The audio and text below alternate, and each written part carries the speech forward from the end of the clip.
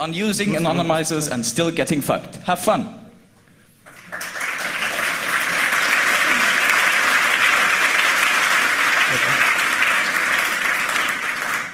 So, thanks for coming to this talk. This is Lexi. I'm Dominic. Lexi is working at IDEF. I am working at University of Regensburg. And we're going to talk about 4 different topics related to profiling of web users in presence of anonymization services. So first part is Lexi's part.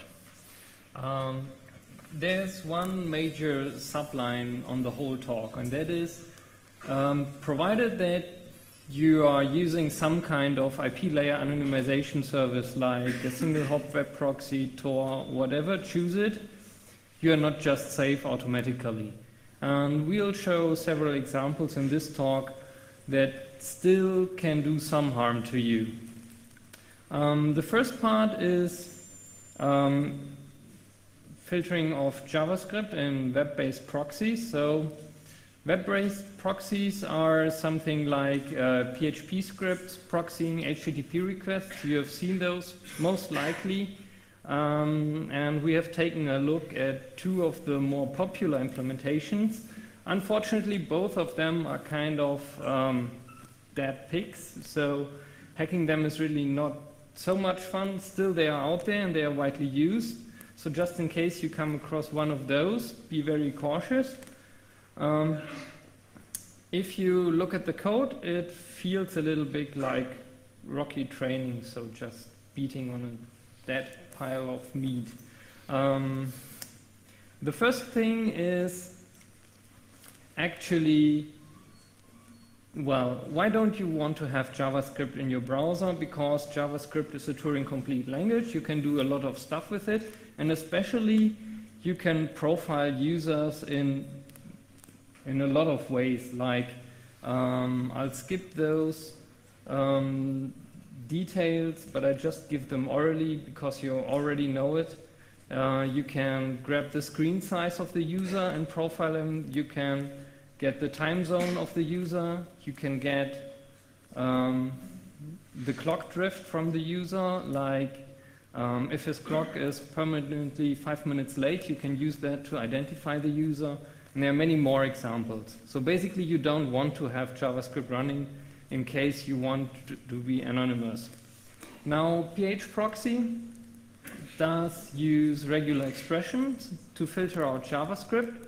The problem is that HTML is a language that is way more capable than regular expressions. If you have ever visited a second-year computer science class, then you probably know that regular expressions are just regular automata, but in order to pass HTML, you need something like stack machines. So this goes wrong in just another way, and I will not go into that in many more detail. I just show you that first what phproxy does is it removes all the script tags, and after he is finished, he removes the no script tags. Why he does it, I don't know, because if you just use this way, then phproxy will, well, actually it will just remove only the no script part, and then you got all the no script, the JavaScript through the web-based proxy. And then you can again use all this JavaScript to profile the user. The same, oh, sorry. Okay, so the use case for this one is a user has no script enabled, but it just has enabled JavaScript from the original web page, but not from any other web page. So what you can still do in JavaScript is you can just load a CSS from another server, and usually the loading of CSS is not filtered in any kind of web-based proxy. So you can use this one also to just identify the real IP of the user. And finally, some proxies do filter JavaScript applets, Java applets or Flash applets, but they just filter here the original path up there. What the what the coders of those proxies did not knew, that if you put the path a second time down here in the param tags, this one gets completely ignored. So while they filter that one, this one is actually getting used. So it makes no sense to filter that one. So that was the first part. Thanks, Lexi. And the second part is on identifying users based upon their web profile. So all of you are aware of the problem web profiling may cause to users' privacy. What I am talking about is if attackers are able to observe a user's web requests over a long time, they may learn the user's interests and even maybe their identity. Remember the AOL search log thing when AOL released search logs when some of the users contained in these anonymized log files could be de-anonymized solely based on their search keywords. Now, we're considering specific attackers in this talk only, and the attackers we are considering are either anonymizing proxies, like web proxies or CGI proxies. We are also considering third-party DNS servers, like the popular Google public DNS, which is pretty fast and says it's secure, and OpenDNS. And we are somewhat also considering anonymizers like Tor, but only very briefly. And the overall question is whether we can whether those adversaries can track your activities if you're using them. So if you're using anonymizer.com daily, can anonymizer.com track you over several days? That's the central question here. Obviously, this is rather trivial if you're always using the same static IP address. If you're always using anonymizer from the same address, anonymizer just has to basically union all your web requests and build a big, large, fat profile out of them. And until now, most people would think that it's rather difficult if you're not using the same IP address every time. So if your identifier changes frequently. And now you would say, fortunately, I am using a DSL provider who assigns me a new IP address every day, and fortunately, Tor switches circuits every 10 minutes. But what would be if we could actually link multiple sessions and basically tie them together, match them together, solely based on your surfing profile? Then we probably would get into problems here, right? So let's assume this scenario. We started out assuming that user behavior as it is reflected by the visited destination host names, so the sites you're basically going to. And the situation is like depicted in the graph here on the left side. You got two users, user 1 and 2, from two distinct IP addresses, and those two users are visiting different hosts. They're basically surfing to different hosts. At a later time, you're observing two other IP addresses, IP 3 and 4, and the attacker questions now, is user 1 session 3 or is user 2 session 3, or is user 1 session 4 or user 2 session 4, or is it someone else, someone totally different? Fortunately, we don't have to do this manually, but we can use data mining techniques here.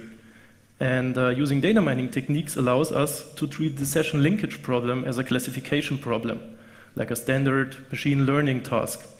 And what we're doing, we're feeding a classifier the earlier sessions, like session 1 and 2, training it with it, and then we're asking the classifier what it would predict session 3 is the matching user's profile.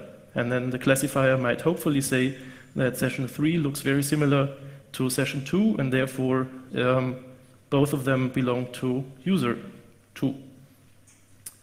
The question is, which classifier should we take here? And this is a problem of its own, obviously, for those who are familiar with machine learning at least. And we observed that the total host access frequencies, so the number a host name is accessed by a large population of users, resemble closely the word access or the word frequencies in natural language. So on the left side, you see the distribution of words in the Bible. On the right side, you see the distribution of hosts if you have a large user base, like here on CCC. And those are obviously similar. And that's why we started out to tackle the problem with the same techniques as are applied in the text mining domain. In the text mining domain, we are talking about instances, about documents. And the document consists of terms, of words. And in our setting, the words are actually host names. So what we can do is we can use the instances, but we can construct instances by just adding the host names that are visited in a user session on a given day. And we don't have to do it ourselves, but we can use standard text mining tools like the Weka package, which is a Java machine learning package. And we just use all the tools Weka contains for text mining, like the string-to-word vector filter. The filter reduces weights and tunes the vectors in a way so that bad things are not happening and certain characteristics are removed. And then we can use the so-called multinomial naive Bayes classifier in order to classify texts or hosts or sessions. And fortunately, I'm not going to talk about the intricacies of this formula here, but I just tell you that the basic idea is that the more often you're observing a host in a session by a given user, the more likely it is a session that belongs to the user if the user has accessed this host in the past, which makes total sense. So if you're going daily to slashdot.com and the attacker observes you going to slashdot.com, he argues, well, that's probably the same user. Obviously, slashdot is a very bad example. In order to evaluate this hypothesis, whether this would work, we carried out a small study with 28 volunteers who volunteered their traffic, 57 days in total, to us. And obviously, it's not very easy to find such volunteers, especially if they're volunteering their traffic to interested researchers. So we had to think about privacy here. And what we did is we recorded all the traffic at their site on their local machine with a proxy, Privoxy actually, and obfuscated all the host names in the log file with a salted hash function, so that we ourselves would not be able to find out which host names they were looking at. We were only seeing hash values actually. And all participants uploaded their log files via an anonymizer, so that we really don't know who uploaded what. The scenario is basically like this. The attacker wants to track on day T some specific user. He trains a classifier with all users that are present on that day. On the day T+1, next day, following day, he is confronted with different IP addresses, different sessions, and now he asks the classifier to predict what the mapping between sessions in day T and sessions in day T+1 is. And we, as researchers, we can actually evaluate this because we know the true mapping, we know the true identity, at least we know the true pseudonyms of the users, although we don't know their identities. And repeat for all days and sessions. The results are rather intimidating. All 28 users had some characteristics, and we could actually link 77% of consecutive sessions. So from one day to another, if you were using the same service, in 77% of times, those two sessions would have been linked. There was one especially poor guy in the study. We could link 39 out of 57 days, using only host names. Now, while this is certainly interesting and maybe even a problem, we wanted to know whether what the actual characteristics of this problem are. So what we did is we looked at different session times. So far, I only looked at day, meaning 24-hour session times, and you see this is the peak with 1,440 minutes in this graph.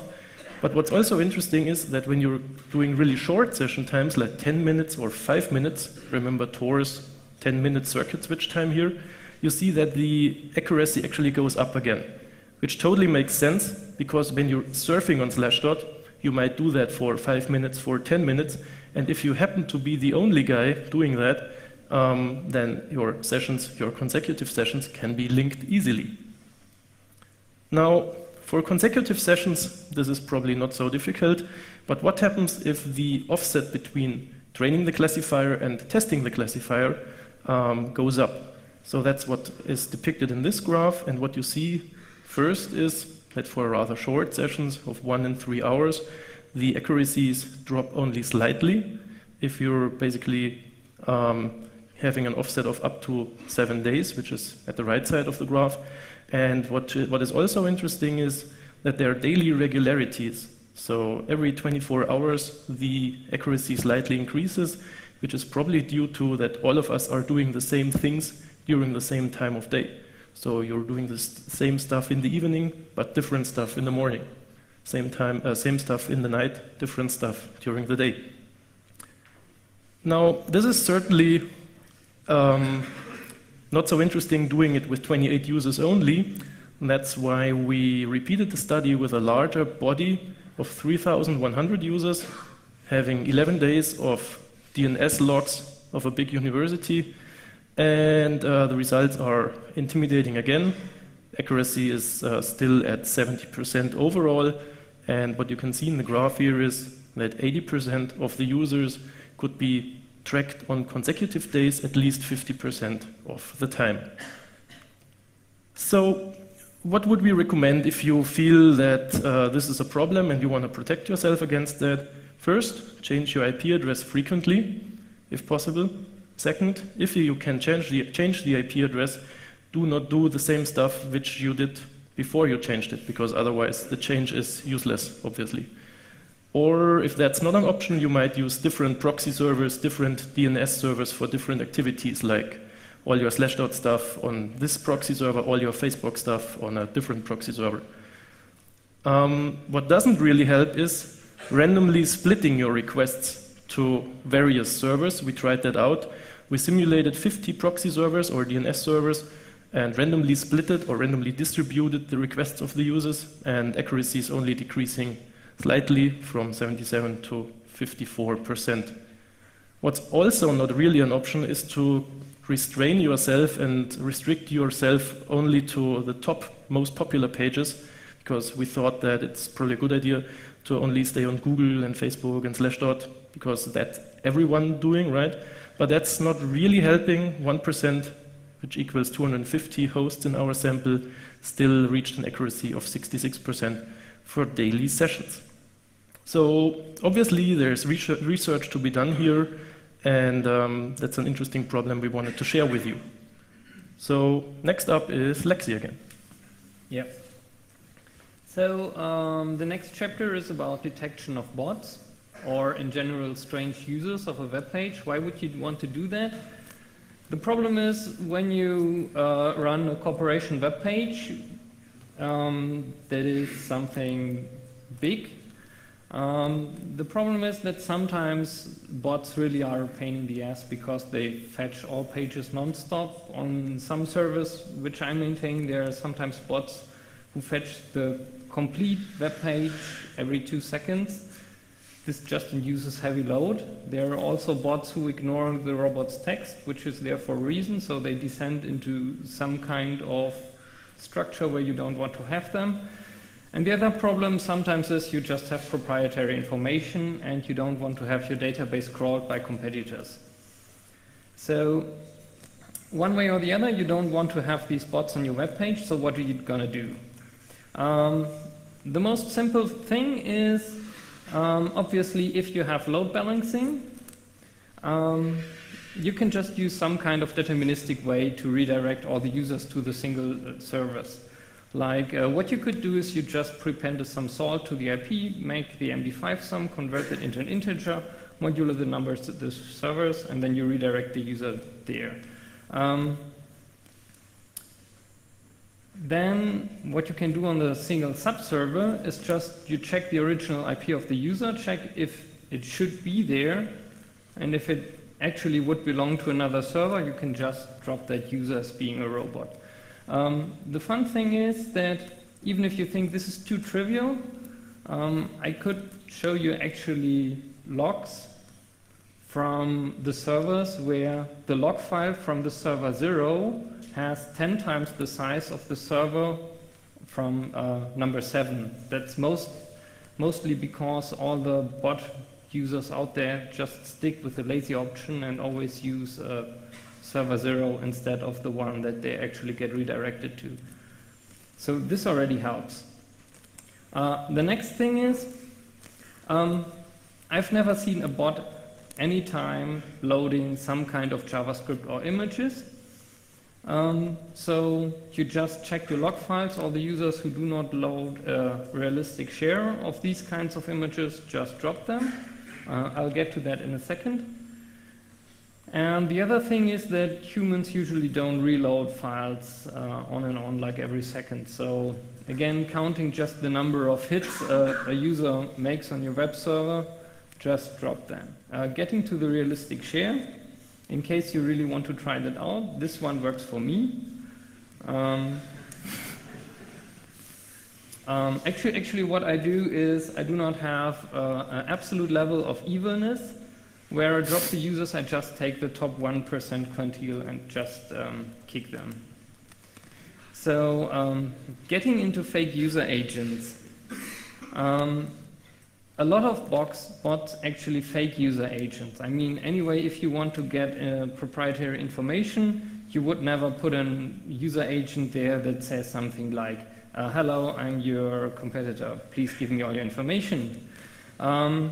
So first things first, a lot of these people use Internet Explorer 5.5 or something randomly, something which is really seldom seen on a real computer nowadays still. You can just put a static website there displaying them to just upgrade their bot. The next thing is that actually there are many more HTTP headers out there than just the user agent. So why not use that one? And the funny thing is that any HTTP header out there in a different browser, they're uniquely ordered. So what you just go there, I'll come there in a second, take a list of all the HTTP headers in the request, and take a look at the order of the request, and then you can see what the browser actually is. What you would do then is compare that to the user agent and check if the user agent tells the truth. If the user agent is forked, well, kick him. One technical remark here, coming from the intrusion detection system guys. Usually, what you can run into here is there are lots of intrusion detection system evasion techniques, like making a TCP connection and then just sending the request byte by byte, so that if you just take a look at the single byte stream, you will have to reassemble all the byte streams. If you want to avoid that and just want to have a convenient life, anyway, as I said, you most likely have a server farm and a load balancing proxy in front. Just take the data from behind the load balancing proxy. The HTTP stream will readily be assembled, and there's no need to go through all the IDS evasion techniques yourself. So now let's take a look. Here I got the Firefox and the Internet Explorer. And what you can see is that while cookie is the last one, for example, Firefox sets the host header first and the Internet Explorer last. Opera puts host somewhere in the middle. Chrome cookie is not last. And then there's several Symbian browsers. You can ask Colin about them. And then there's these notorious, what you see sooner or later, wget or all the Perl things. Already from the number of HTTP headers, you can tell that wget or the Perl libraries are definitely not real browsers. And the funny thing is that you can even distinguish wget and Perl. And if all these things are a little bit too complicated, I got it more visual here for you. So same colors are same HTTP headers. The black one is host, the red one is user agent. This is already quite unique. I left out a few quite single ones, and they are still white. So what you can see is that we don't need the user agent. We just take a look at all the HTTP headers. We know what your browser is. If you spoof the user agent, thanks, goodbye. So basically what I wanted to say is that if you use another browser, be frank about it and don't try to fake it, because sooner or later we'll find out. So next one is Dominic again. Thanks, Lexi. So the final and last part of this talk is regarding local attacks on Tor, and you will see what's about that. Now, Tor, I guess we are not going to explain it to you again. It's a mixed network, if you haven't heard about it. And the interesting thing is that in Tor, local attacks, like attacking the connection between Alice and the first entry node, or the entry node, are supposed to be not possible, right? Because everything's encrypted 3 times, and rather difficult to find out what's transferred from Alice to the entry node. So Tor support is supposed to protect us against local attackers. That's why many people are using it when they are in a foreign network in order to protect their privacy. Now, we're going to show you an attack which might question this statement. And the attack is basically called a website fingerprinting attack. This is nothing new. It has been researched since at least 2002 in various things and various procedures. And we're only working to improve it slightly and even more slightly. The basic idea is that website fingerprinting is a traffic analysis attack, and all traffic analysis attacks are operating on metadata only, meaning they're not relying on content whatsoever, but are taking timing, packet count, packet sizes, direction, and stuff like that into account. Only that, nothing else. And it's pretty easy to see that most websites are unique in terms of size of images, number of images loaded in different ways. And so if I would give you the sizes and counts of images, you would probably be able to identify a website just from that. So if you knew the HTML file is 50 kilobytes and there are 10 images with sizes A, B, C, D, and so on, for many pages this is a unique fingerprint. Unfortunately, this unique fingerprint cannot be easily seen if it's transferred over Tor, because the browser uses pipelining and multiple parallel connections and such stuff, which makes it really difficult to see the actual image sizes. So what we're seeing is packets, direction, timing, nothing else. And it's really difficult to go from file sizes to packets, as we will see. The basic scenario is, as I said, you have an attacker which is eavesdropping on your local connection somewhere in the Wi-Fi hotspot or your ISP, your admin, whatever. And the attacker has a list of interesting sites, interesting for him. Those are the sites he would like to know when you're downloading them over Tor. Well, in theory, this shouldn't be an issue because Tor uses fixed size cells, 512 bytes, padded if there's not enough data, and in theory, everything should be fine, right? Let's say everything's fine, but continue with the talk anyway. There are 2 stages to a website fingerprinting attack, and the first stage is preparation, where the attacker basically downloads all the interesting sites he's interested in, meaning he wants to identify at a later stage. He uses Tor himself, and he downloads them multiple times, like 20 times in the course of a week. That's what we're calling training data. And already now you can see that this is going in the same direction as last time, as the last part of me, we're going to classify stuff. Second part of the preparation phase is eavesdropping on the victim, which is supposed to be easy in this talk. We're not talking about how to do that. And this will be the test data for the classifier. And then the attacker goes down into a cellar and basically classifies, does statistical analysis. What he has to do is he has to extract fingerprints from the training data. I will get to that in a minute. Train the classifier with those fingerprints.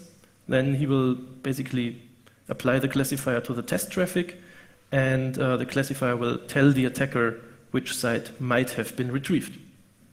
There's a number of assumptions here. I have not put any details about them on the slides. I can tell them orally in short. First assumption, the attacker knows which operating system the victim is using, which browser the victim is using, so that he can replicate the victim's traffic realistically and pretty well.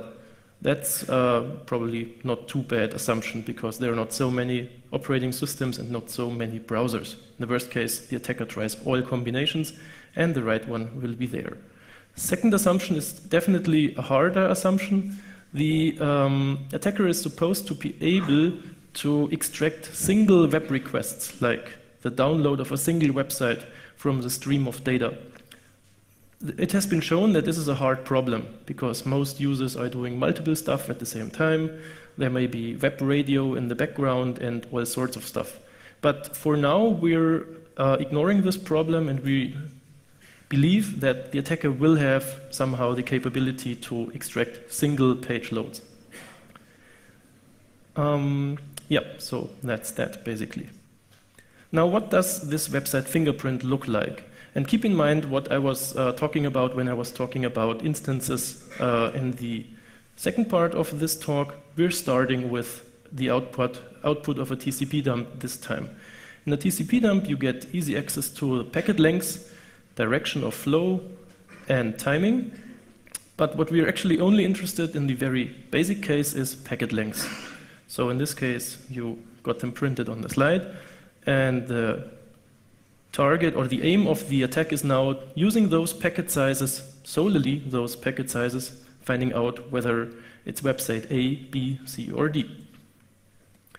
In order to give you a visual impression of what those fingerprints are looking like, they look like this in a histogram form. So on the x-axis, there are the packet sizes. Left-hand side is all packets sent by the client. Right-hand side, all packets received by the client. And you got the frequency in the y-axis. So obviously, this is pretty similar to the former problem with host names and such stuff. So we can use similar techniques, right? We applied two classifiers. The first one I have talked about already, multinomial naive Bayes.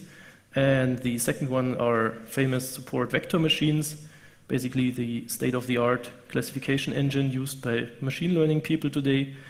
I cannot explain to you how support vector machines are working. Let's say they work magically. It works, definitely. There's something about hyperplanes separating instances, and no, you don't want to hear about that today.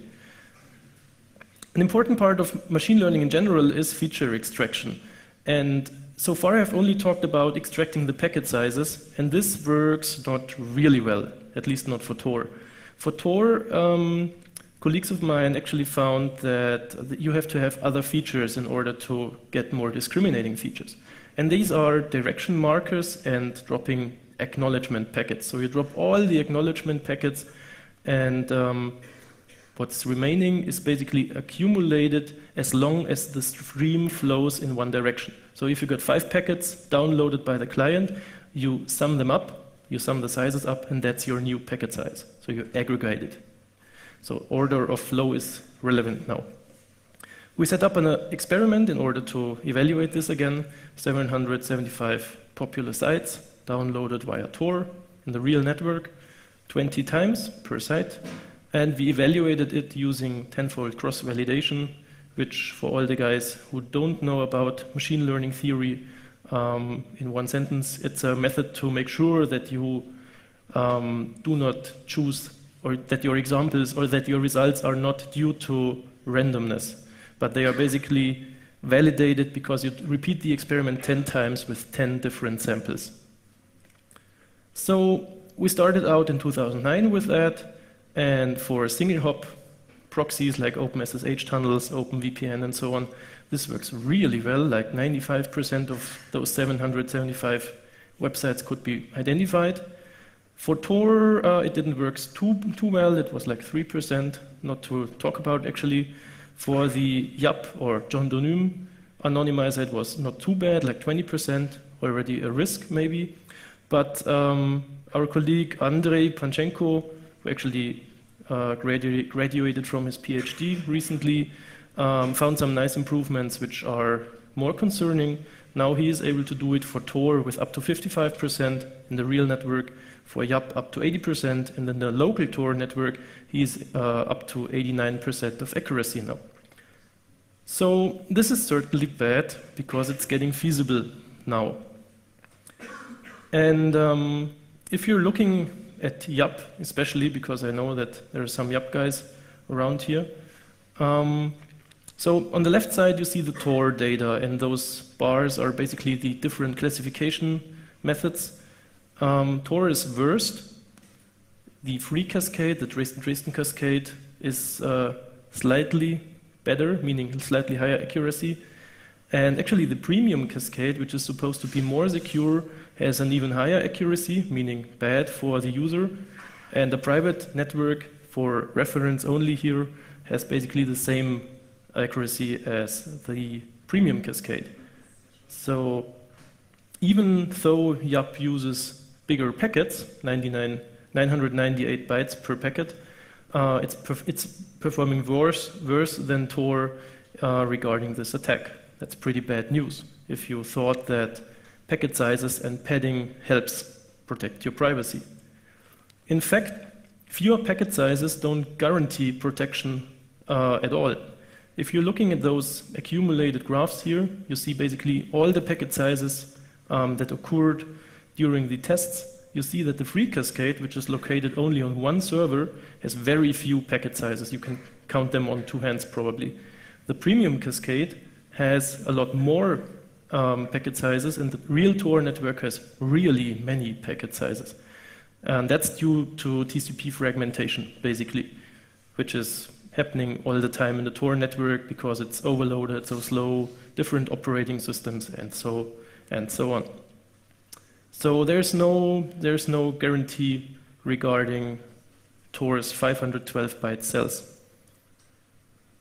What I was talking about so far, beautiful, isn't it? Right? If you haven't been there today. What I was talking about so far was everything was under the closed world assumption, meaning the classifier was only presented websites it had been trained beforehand. So the classifier was always trained with 775 pages, and then it had to classify 775 different traffic samples. That's not really realistic, right? Because in the real world you got billions of pages, and only a very few of them are interesting. So that's why we left the closed world and put it into an open problem. And that's done by using a very few number of interesting sites, like 5. If you're like a law enforcement agency and you want to find out who is doing stuff on your network or in your country that's maybe forbidden because of religious reasons, that's a good cause for using website fingerprinting, from their point of view at least. And they would put basically a blacklist of pages with sexually explicit content on the network at the ISP level, and would try to find the people who are downloading that stuff, which is, from a religious perspective, not allowed in their network. What they would do is they would put a lot of random sites into one class, we call it the other class, in order to lure the classifier away from classifying uninteresting pages to those sexually explicit pages. So we need a basin where the classifier can basically put all the randomness of the internet into. The following experiment uses 5 interesting pages, samples uninteresting pages from the Alexa top 1 million list, and the question is, how many uninteresting pages should you use during classification to get less than 1% false positives? That's an important thing, to get only few false positives, because each and every time you get a false positive, you think someone retrieved sexually explicit content, although they didn't. And the graph looks like this. The answer to the question is you should use 2,000 uninteresting training instances in order to get a low false positive rate, and the true positive rate stays at 67%, which is still pretty bad from privacy research standpoint. So what should you do? And padding is obviously not so easy, but what's really easy to do at home, do multiple things at the same time. Use 2 tabs, use a web radio, use whatever you're doing that causes network load while you're doing stuff you would not like to see others. In experiments, this decreased rates down to at least 10%. So if you're doing that constantly, this attack is no issue for you. So that's basically all of what we would like to share with you today. And at this stage, we definitely have to thank Rolf Wendolski from Jondos, who contributed the first part, if I remember. The JavaScript stuff. And we definitely have to thank Andrei Panchenko, who contributed much of the fingerprinting stuff. And Lexi wanted to make a statement about IDEF. Are they hiring? I heard about that. Yeah, no. Could be. Well, I think we're done. Yep. Take questions.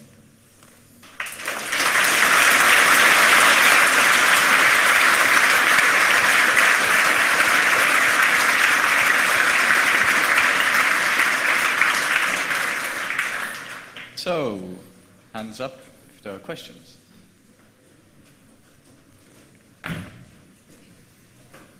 On? Okay. I have a question about the classifying of the sex types. What kind of features did you use for your classifier?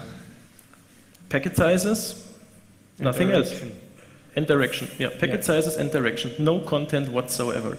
So you need to have a list. You need to have the list of sex pages you're interested in as attacker. So no image recognition stuff. Hello. Test data? Is it possible to download it? Excuse me? He's asking about test data. So you want to download test data, traffic data, basically. I can answer for myself that I have put on my website at University of Regensburg 2 gigabytes worth of traffic logs. They're old. They're from 2008. I'm not sure whether Andrei is releasing his data. Probably. I don't know. We should ask him, or you could contact us. Send us a mail and we'll see what we can do. I have a question about the header order. How accurate is the header order? Excuse me? Could you speak up, please? Yes, sorry. The order of headers in the browser. Yeah. The browser sent. How high is the false positive rate on fingerprinting with using that? Well, the big point is measuring false positive rate. If you assume that we measure false positive rates by customer complaints, then up to now it's 0. Okay. Thank you. I want to know how static the fingerprint of a website you're making is, because I'm thinking about pages like 4chan or things. They change quickly enough that a text doesn't seem viable for pages like that. Just wanted to know if there's mitigation of that or stuff. Yep, so you're asking about whether it makes a difference, whether the page content changes, whether that makes a difference. First, in our experiments, the rates didn't decline much if the offset between training and test were like 2 weeks. So that makes almost no difference. And it's easy to explain because it doesn't make a difference if the text, if the contents change. It makes only a difference if the structure changes. So 4chan especially might be tricky due to its nature, but news pages, sexually explicit pages probably work pretty well. But then again, nothing stops you from retraining your classifiers every half an hour. Question from IRC. Is it difficult to fingerprint websites which change very frequently? I think we got that already covered just right now. Internet never disappoints.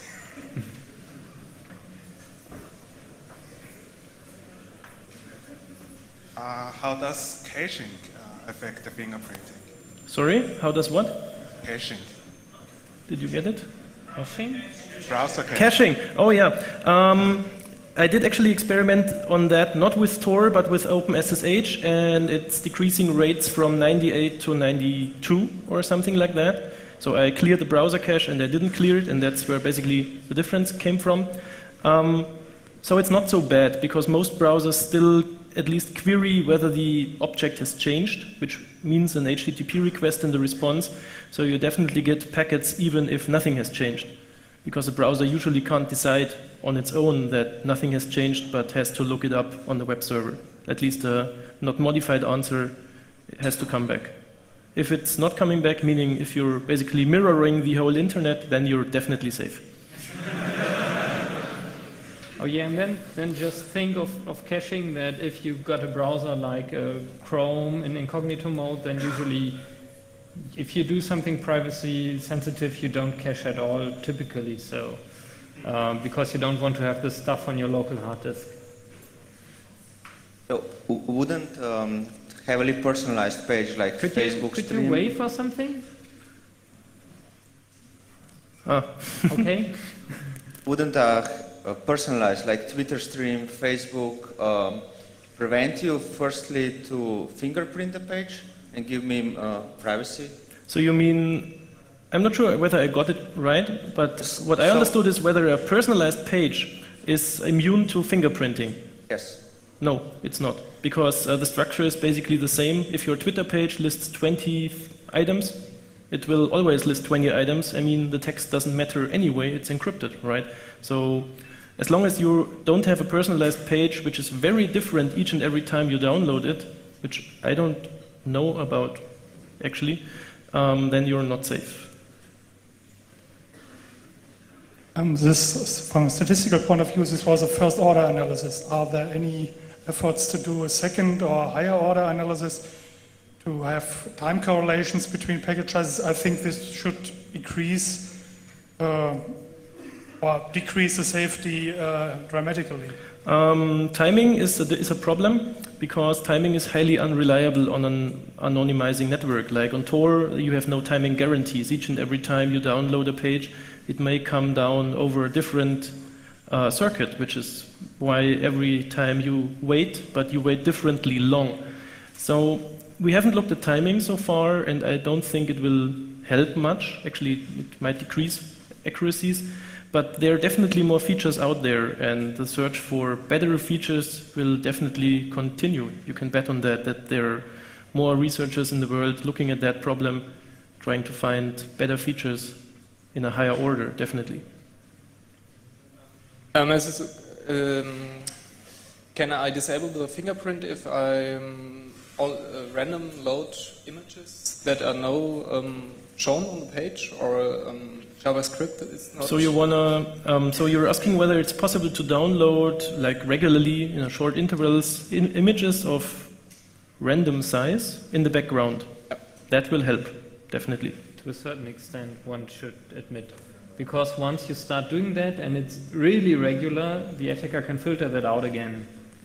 So you want to do that in random intervals with random sizes and random images. Like you could start a web crawler at your computer or something. Basically, it will decrease maybe the rate of sites recognized, but may increase your visibility, right? Yeah. If that's the thing you want to hide, yeah. Okay. You talked about recognizing robots because they're not loading JavaScript, for example. Do you get false positives if somebody is using, for example, the Firefox extension NoScript? No, because these people use, they load images, and then what I do is I do not use all of these measures I told about strictly, but I use them for a scoring system. So if there's only one or few things that don't hit, I don't classify the users as bots. Do you see any better ways to protect ourselves? I mean, as you know, that statistics probably will kill the loading in background thing. And yeah, well, that's not very good. Yeah, so you're asking whether there's a do you have any solution? idea for better protection?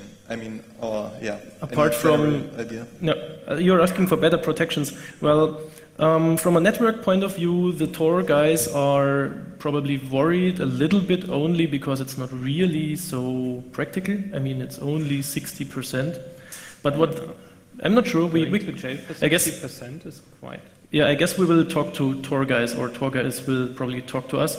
But I'm not sure whether it's probably an arms race, right? Someone finds a better protection, someone finds a better statistical attack. So that's like antivirus or something. And I'm pretty sure that padding whatsoever will not really help. It might help, but it's really, really costly. I mean, if you pad each and every packet to full size, like 1500 bytes MTU, then you're safe, sure. I mean, but then you have to send, even if you're not sending, I'm talking about dummy traffic, meaning you're always sending with the full capacity of your line. And that's probably not something we would like to do. It should be added that in the area of anonymous communication research, dummy traffic has been researched like the last 20 years and it never proved a solution, a final solution. Okay, in your YouPorn example, how does it distinguish from YouTube? It's video at all, and well, that's the good thing about it. It can distinguish between it. I don't know. It works. It's machine learning. That's actually the bad thing about machine learning. You usually really cannot explain why it's working, but you can see that it is working. That's why there's this, and then magic happens slide. So obviously it's different in its nature. I mean, it wouldn't be able to distinguish if people started to upload sexually explicit content to YouTube, because it's all about structure and sizes. But as long as those two pages look differently, you can be pretty sure that they will look differently on the wire in Tor as well. So, would you recommend combining your bot detection techniques with captchas, or are they good by themselves? We don't want to hassle our customers with captchas, they suck. I agree.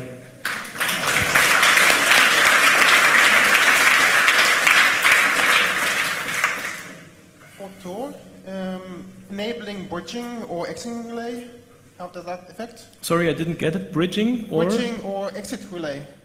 Meaning on your own machine? Yes.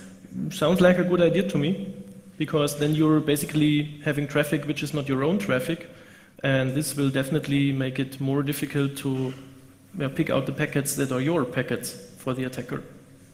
But are you really considering running this on your machine? I'm not sure. Well, one more question. Last question, then. What about fingerprinting on HTTPS, considering session keys have short lifetime? From IRC. So what are you hinting at? Fingerprinting on HTTPS and short session keys lifetime? Yeah, that's the question from IRC. So they asked me to relay it. But I think it was more a question asked in context, but that got lost. So if you don't understand, I didn't get the question, but HTTPS is, if you're using Tor, no one sees what you're doing inside Tor. So if that's the attacker model, then it doesn't matter whether you're using HTTPS. Basically, HTTPS is no protection against fingerprinting because we don't use the content anyway. If that answers the question. Well, if there are more questions, maybe you can ask them yourselves. Thank you, Lexi and Dominic. Thank you. Yeah.